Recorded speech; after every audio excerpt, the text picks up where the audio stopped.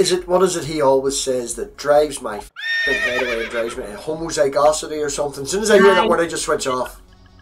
Yep, your created heterozygosity. He loves that. Tell us your model. Sure. Okay, so I think that God created Adam and Eve with differences within themselves, and then this hypothesis, this created heterozygosity hypothesis, like you love, applies universally amongst species. We're talking about Adam and Eve, but we're saying based on this created heterozygosity model.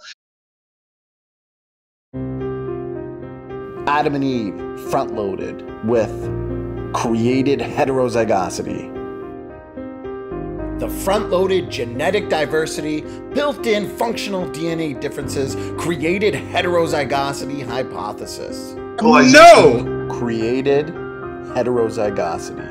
No! Heterozygosity. No! Created heterozygosity.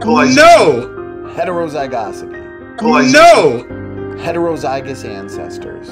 No! The created heterozygosity hypothesis. No! Created heterozygosity.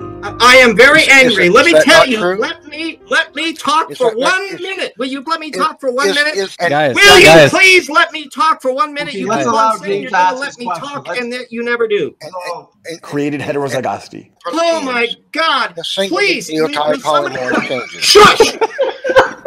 The other people who have their microphones, I want to hear what you got to say, just real quick, based on this created heterozygosity.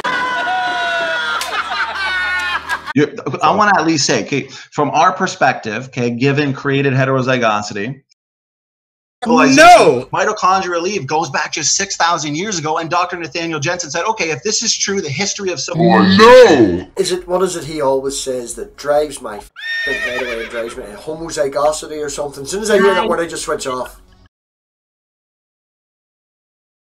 The front-loaded genetic diversity created heterozygosity hypothesis.